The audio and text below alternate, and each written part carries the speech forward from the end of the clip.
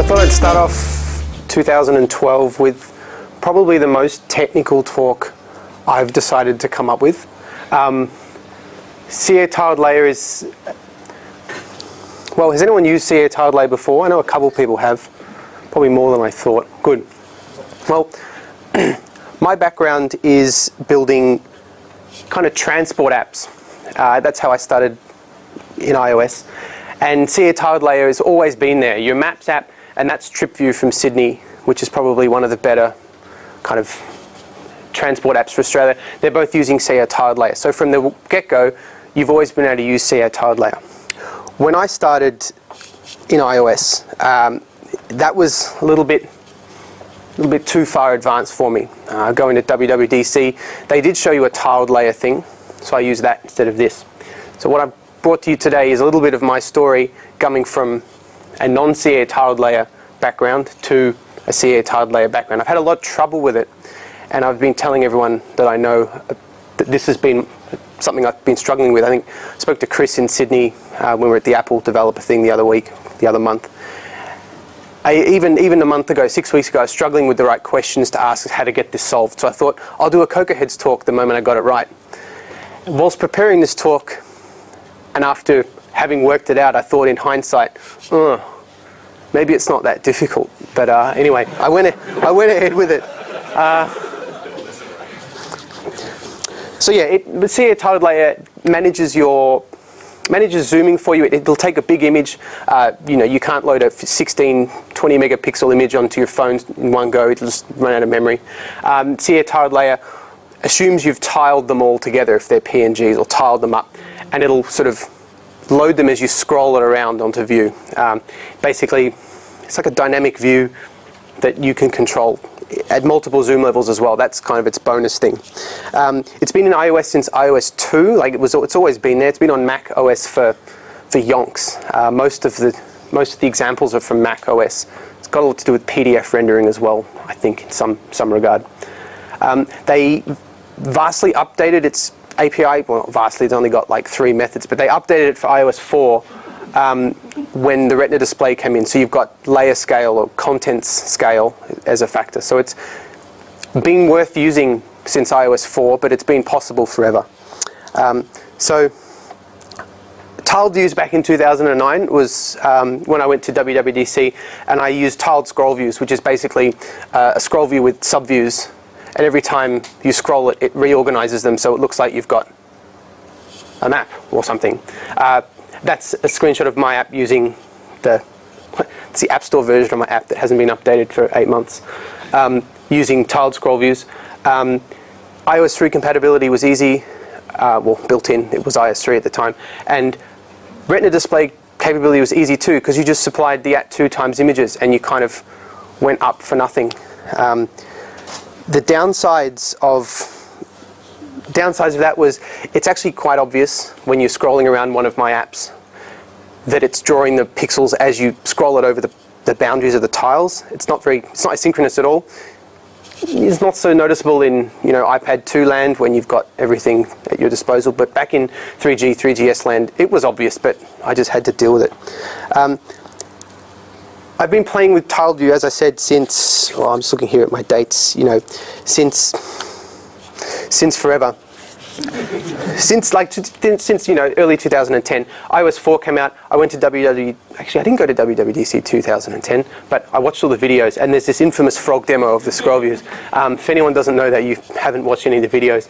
But they're going through and they're talking about it, and oh, this looks really good. And they showed basically the same tiled scroll view code they showed the year before. At the very end, they started talking about something else. This was my favorite slide from the video. I found it today. It's just a screenshot from iTunes. They're going, oh, here's how CATiled Layer works. You've got this layer and that layer and that layer. I tried to transcribe the guy who was talking, like his words. I tried to type it as he said. He spoke so fast it didn't make any sense. It never helped me. And there's an example. That's the code that I wrote sort of, what's that now, like, 1st of the 11th, 2010. I've been trying this for ages. But I couldn't get past it. I just couldn't get past it. Anyway, I come here with an actual story. My main goals, and the reason that the reason I struggled was, I just wanted a zooming scroll view, I wanted iOS 4, I wanted retina, non-retina, and I did not at any means want to give at 2 times images, because I thought that's just wasting all these pixels. I'm adding 2 times as many things to my app. So I had all these kind of requirements that I struggled with. Anyway, finally, success. And that's what I'm here to talk about, really. So in implementing CATiled Layer, you need a basic understanding of CA layers. That's what I struggled with, and I think most people can go through 12 months, 18 months, 2 years of iOS experience and not actually have to deal with CA layers. If you come from the Mac world, you're probably more used to them. A couple of key points that I came up with were these, and this is just anecdotal evidence, but everyone says from day one, you read any docs, UI views are backed by CA layers. Okay, great. That's what you see. You read it in the docs, great. But all good CA layer documentation is OSX based, which is good. Like, it's all really handy, but NSView is not backed by CA layer, as I said. So they don't translate 100%. If you don't understand what you're reading, you don't get it 100%. So my key point at the bottom there is draw rect, which you get in UI view, is more or less. If I say it's equal, someone will put their hand up. But it's more or less equal to draw layer in context that they talk about in the OSX docs. So basically, draw rect means you're dealing with layers underneath the hood. And that sort of was a key point to sort of go, all right, so that's what they're talking about. Core graphics helps with the high resolution stuff. In fact, 95% of the time, it hides the fact that you're on a retina display from you, so you don't have to deal with it, which was my problem. And after that, CATiled Layer, it just is a CA layer. I was getting caught up in multi-levels and zoom levels and tiles and sizes and scales and things. It's just a CA layer. It's instantiated as your views layer if you tell it to be, which I've got code, trust me. It uses draw rect, so you don't have to deal with it. A lot of the old documentation for CATiled Layer is pre-iOS 4, so it doesn't help 100%. And content scale, more or less, you don't have to worry about. After learning all this stuff, and this was not a sequential learning order, this wasn't reading a document. In fact, I was reading Apple Docs today to try and find out how I worked this out. The pieces started to come together. I spoke to people in Melbourne, I spoke to people in San Francisco. I remember sitting down in WWDC last year with an engineer going, all right, CATiled Layer, how does it work? I couldn't even ask the right questions. I got nothing out of it. The guy thought I was an idiot. I don't know, he's like, this guy's in the wrong room. Again, this is the code, more or less the code you get from Apple, code you get from demo code.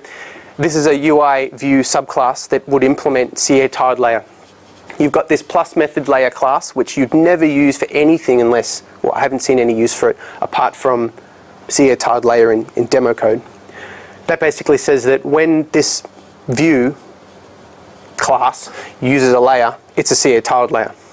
And with frame, you can see there that I'm just casting self.layer. I didn't compile this code, it's just more of an assumption. Self.layer set levels of detail, they're the 2 things you handle. And then you've got draw rect, and draw rect comes in with, it looks kind of standard, UI graphics context. You've got a transform matrix on your graphics context. You've got a rect, grab an image, draw it into the rect. Cool, all right, not bad. The biggest blocker, apart from, well, once you get past the sort of basic implementation, which literally that's all it is, you've got levels of detail and levels of detail bias. And they're basically, well, it says there, number of levels, level of detail is the number of levels it'll ask you as you zoom out. So if you start with if your zoom level 1, for example, your base level is 800 by 600, as you zoom out, as you halve that, their levels of detail. Or if it's 6,000 by 4,000, as you halve that, you've got different levels of detail. Levels of detail bias, I think, is strangely named, but it's the opposite direction. So that's if you start at 600 by 800, 800 by 600, and you want to zoom in on something, you've got levels of detail bias from that point. I was confused with how these interact with each other. But I finally got there, and I've got code to sort of back up my kind of ums and ahs here. What I wanted to do was put a CATiled layer in a UI scroll view. UI scroll view, at least with pinching and zooming, doesn't exist on Mac OS X. So again, there wasn't a lot of examples, but at the end of the day, you've got a linear scale on your UI scroll view zoom scale, which means that it just goes 1, 2, 3, 4 as it goes up. And it has an exponential effect on the pixels. Remember that CATiled layer is a layer, and they don't deal with these points that you get in UI kit. So underneath all this, you're like, okay, so I'm going a zoom scale from 1 to 2, so that means that my image is twice as big. That's to the power of 2 more pixels, and each level of detail and level of detail bias is a power of 2 more or less pixels than the previous level. So your level of detail 1 is power of 2 times more than the level of detail 0. I think I've got a thing here. And they overlap at 0. The next slide gives you a couple of caveats. But if you've got a scroll view with a zoom scale of 1, you see a tiled layer, and this is on non-retina as well. I'll get to that. You've got level 1 on your scroll view. Your level of detail bias and level of detail, they're both at 0. If you zoom in, go to 2, you'll get the first level of detail bias. Level 4, 2, and 3, and so on. It makes sense. It's sort of basic, binary maths, which I had to learn as well.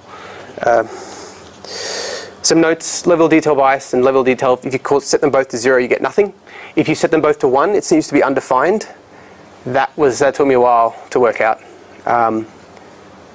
For some reason, I think if you look at that, if you set them both to 1 level, I don't know, it's got something to do with 0. They're both overlapping. As long as you set level of detail to 1, level of detail, at least to 1, it could be more than that, but set it to 1 and the other one's more than 1, it's fine. I've set level of detail to 0 in my cases where I'm zooming in, because in my cases I'm starting at the most zoomed out level and zooming in. So I'm mainly going to talk about level of detail bias, but that's fine. It's more or less the same thing. I want to jump into some code. I've written a little bit of a GitHub project which I've posted up already, which hopefully highlights everything if I'm jumping over it pretty quickly. But I want to show you this sort of stuff in action. Okay, so this is the code that I've written and put up on GitHub.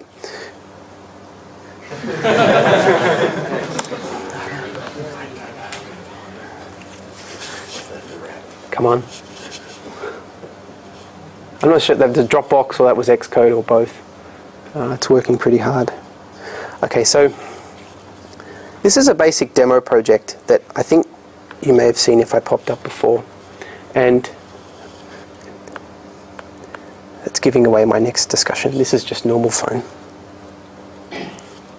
The outcome of this discussion is this demo app. And basically, it's a big image that I took myself, so there's no problems, and it's right near where I work. And this is my level of detail 0. This is my 1 scale image. And the idea is that CATiled layer is grabbing these tiles that I've supplied, and as I zoom in, you can see it cut the other tiles as it goes. And I've got 3 levels of detail, and I've superimposed the level of detail into each thing, and you can see the corresponding zoom scale of the scroll view. So that's what I'm kind of, none of my talking meant anything. This is what I'm trying to get at. And you can see how it cuts through there.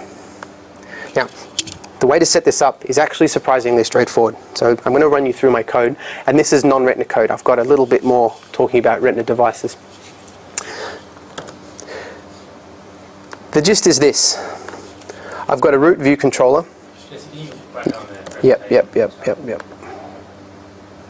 Presentation. How's that? Hold on, where is it? Basically, I'm initializing a scroll view, which is my class, with a frame and a content size. That's it. That's what's in my view controller. I'm the delegate. and I'm also the data source, because you need somewhere to get the tiles. And this is what my interface looks like. I've got a bit of legal. This is the class that runs everything. I've got CATiled scroll view. It's a tile source delegate. There's a scroll view zoom delegate, which kind of just proxies UI scroll view delegate because it needs to listen to its own calls as well. And this is it here. So CATiled scroll view is just a vanilla UI scroll view. You can set levels of zoom and levels of detail, knit with frame, content size, and that's just some fancy stuff underneath. You move into the implementation, and you can see that it has a tile view. And this is the CATiled layer. This is the meat of it all. CATiled view gets knitted with basically the same canvas frame is content size width, content size height. So it's just sort of proxying that down. CATiled view, legal, is a UI view that has a delegate, which is just going to proxy up its data source things, I think, and a number of zoom levels, and it has a tiled layer. Now here's what I showed before, but with a bit more color behind it. This is CATiled view. There's our layer class method. The tiled layer, ignore that, it's just a CATiled layer. It's got one method overwritten. Tiled layer, that saves me casting that method every time. And this is what we do. We set a default tile size and set that on our tiled layer. Tiled layer is just self layer. We set levels of detail 1, so we're going to have one level of detail, and we set number of zoom levels, which just proxies level of detail bias to 3. So we've got 3 levels of zoom, 1 level of detail. That's what I'm telling it to do. And then the draw rect comes through, grabs the context, grabs the scale, does a little bit of foo on the min x and min y of the rectangle, because it comes through with its bounds correct. A little bit of foo there to grab the row and column, and then we ask our delegate what the tile view row column, and that just does image named this and grabs the tile. Annotate rect just does the colors. So what I said there was it's got 1 level of detail, 3 levels of zoom. If I roll back here, there's our 1 level of detail, because levels of zoom is 0. As you move through, there's our first, there's our second, and there's our third. And that corresponds all the way up to our powers of 2, more or less. Jesse, you've pre-cut these images, haven't you? Yes. I've got a little helper for that as well. Because I used to cut them in Photoshop. That took forever.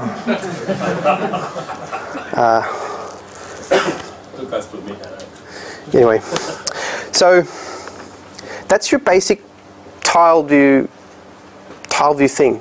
If anyone's got any like blaring questions, I'll carry on. But that's the gist. Like you basically get a draw rect with a rect. You divide it up based on your tile size, and then just draw it. And that's it here. Draw image in rect. That's it. That's why I sort of like, oh, okay, maybe this isn't so hard. Now, the problem came. Well, one more thing to show. If I change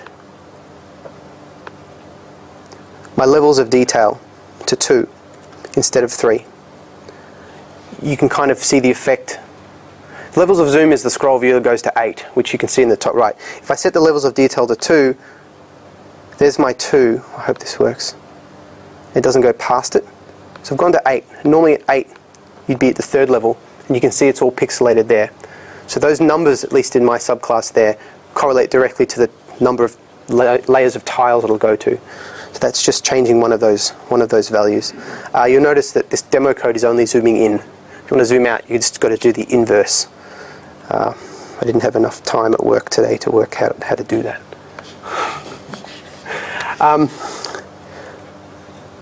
Now that's all well and good. It's a Growl update. What if you run this on the Retina display? This is a problem I had. I got this working, and I'm like, all right, let's run it on the Retina display. I'll go back to my 3 levels of detail that I had before, and we'll have a look.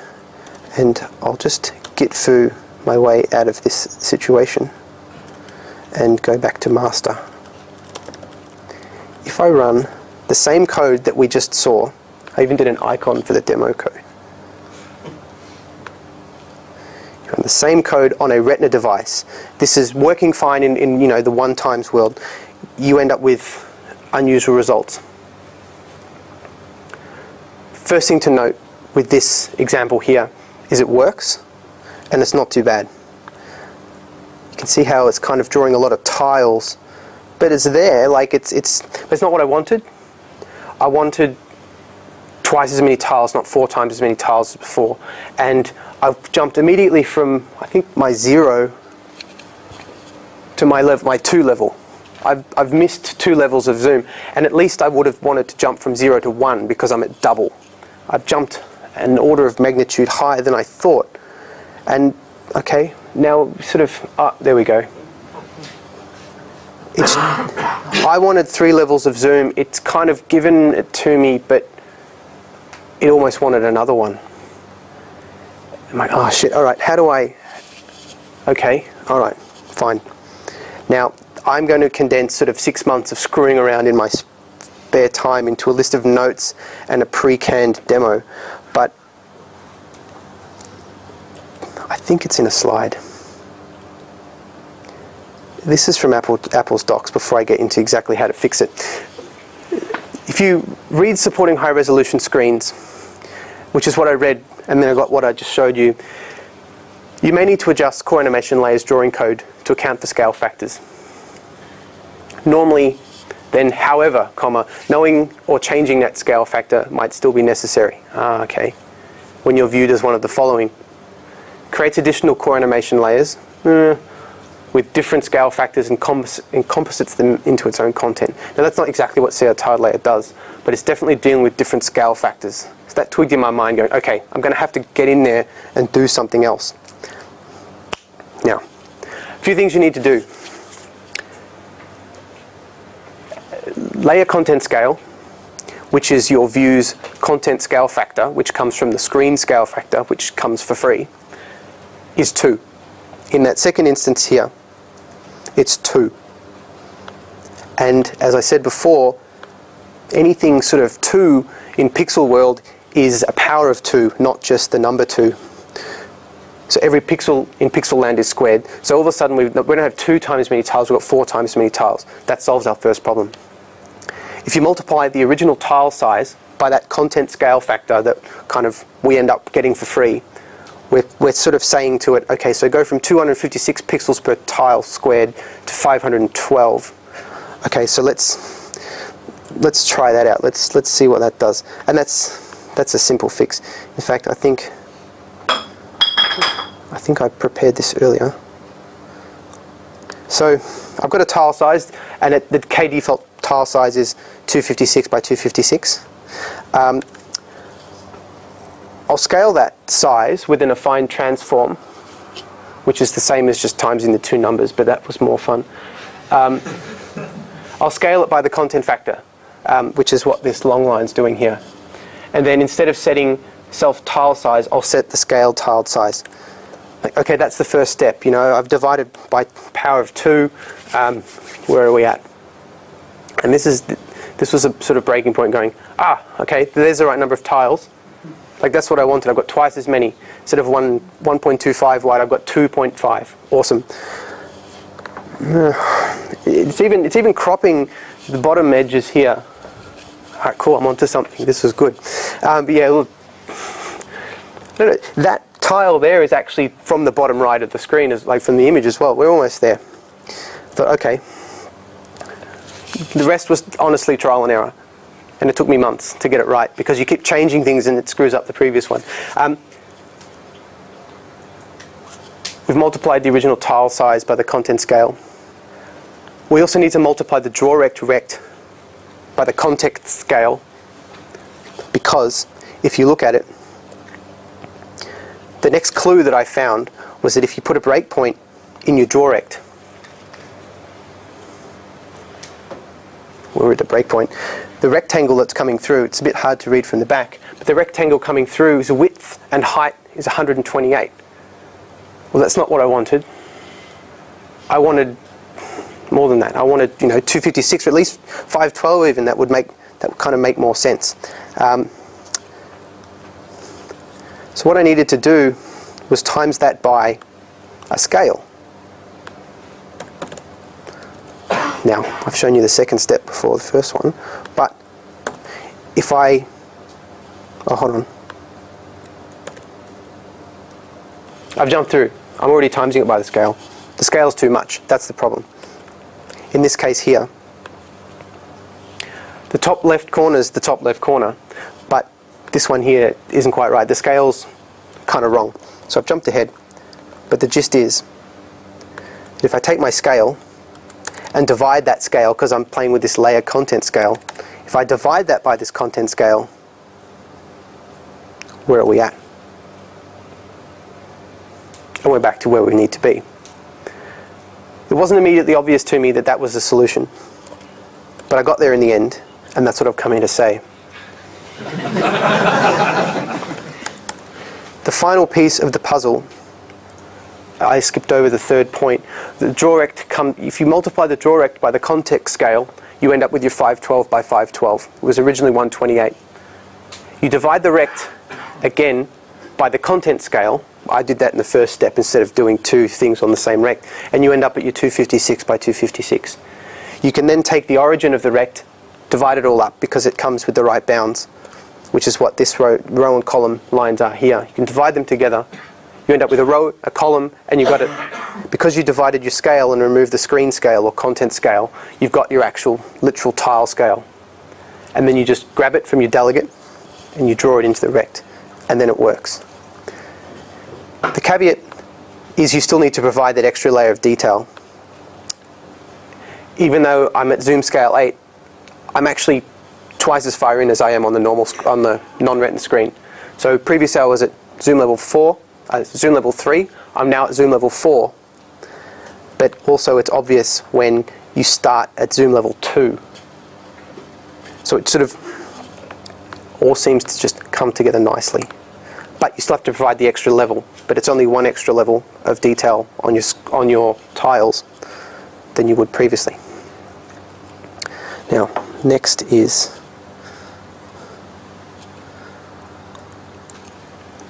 I reached my goals. It looks how I want it to look. I don't have at 2 times scale slides, and it seems to scale. If I add more levels of detail or more levels of detail bias, it goes to those black squares. If I add less, I end up not using them. It gets blurry. It seems to work. The question on my next slide was what's next. I'm going to swap to the iPad in a sec. I want to add gesture recognizers to this view so I can tap around and move around. I want to add overlay support so I can add things to the view. And I also want to replace my PNG images with SVG drawings. That's probably the most ambitious part of it, because I still haven't worked out the best way to do that, given that all my graphics come from Illustrator and the SVG export's not that great. They're my aspirations. I've taken one step further than my demo code, and instead of actually doing my own Metro apps, I've built an app that edits my Metro apps using this new code. And I just want to show you kind of a neat trick with the tiled layer stuff. This is my, crashed, hold on. I gotta click it. Yep.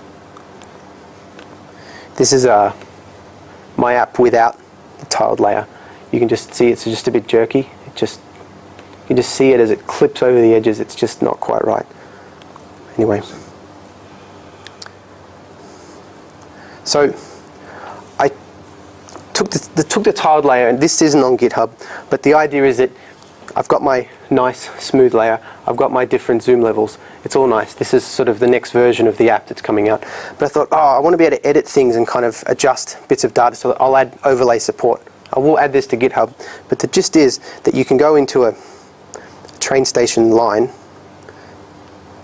and you can add these overlays to the map. And if they're not mapped, they just sort of appear at the top right. Anyway, you add these overlays, and as you zoom in, they keep their pixel perfectness. So as I go all the way in, they're still nice and crisp. And if you add the gesture recognizer support to it, you can move them around with your finger. So all of a sudden, everything's nice and pixel perfect. You've got gesture recognizers, and it's just nice. That's kind of where I'm heading with it. You can obviously see how you could display routes on top of the map and change things around. And as you scale, it just, I don't know, this isn't crunching the CPU, this is not losing anything. It's just nice and neat. So that's that. I'm going to swap back. That's my what's next slide. JC tiled views on GitHub. The code I was showing you is actually from GitHub. The presentation's on GitHub. The notes I'm reading are on GitHub. Share, contribute. Oh wait, before that, I've got two hints. UI image named, which everyone uses because it's part of that free @times 2 thing, I found in this process to be really handy. Image named, which I've got down here on the bottom, can do directories. If you didn't know that, that's really cool. It can also do localized assets.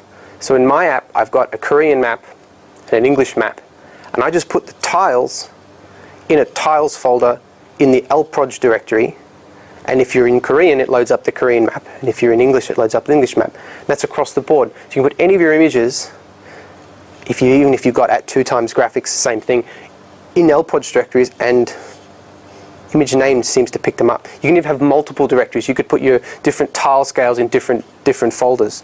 And the caveat to that is that Xcode doesn't handle them at all. You actually have to manually script your tiles into your app bundle, but that's 10 minutes if you know sort of what you're doing. That's one.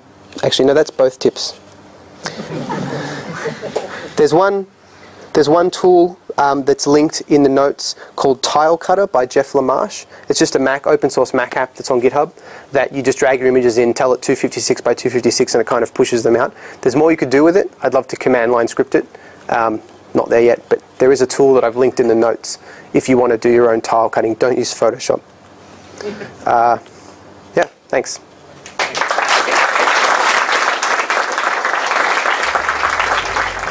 Melbourne Cocoaheads is brought to you by Itty Bitty Apps, but we couldn't do it without the generous sponsorship of Shine Technologies.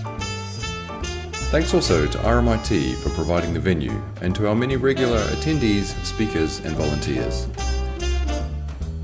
If you would like to know more about Melbourne Cocoaheads, you can visit us on the web at melbournecocoaheads.com or by following Melbourne Cocoa on Twitter.